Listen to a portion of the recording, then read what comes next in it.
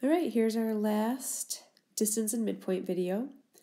So maybe you've already started labeling your points, x1, y1, x2, y2. Starting out with the distance. Oops. All right, the distance is equal to the square root of, now I'll do the formula correct this time, subtract the x's, x2 minus x1, so 3 minus a negative 3 becomes plus, square it,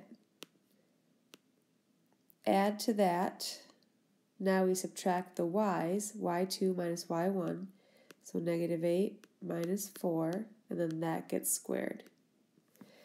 All right, so inside our parentheses we have a 6 squared plus a negative 12 squared. And then I said this in the last video, remember anytime you square something in this step, your answers down here will always be positive because if you square a negative number it comes out positive. 6 squared is 36, a negative 12 squared is a positive 144.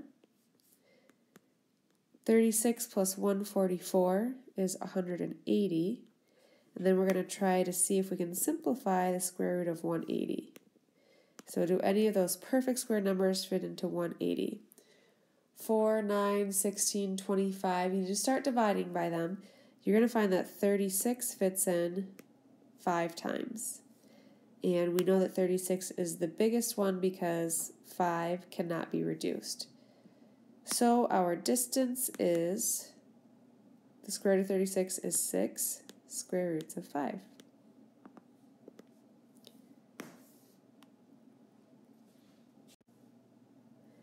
All right, moving on to our midpoint formula. Again, ordered pairs, add the x's, negative 3 plus 3, divide it by 2, that gets you to the middle. Add the y's, 4 plus a negative 8, divide by 2, that gets you to the middle. All right, so negative 3 plus 3 is 0, divided by 2. 4 plus a negative 8 is negative 4 divided by 2. 0 divided by 2 is 0. Negative 4 divided by 2 is negative 2. So our midpoint is 0, negative 2.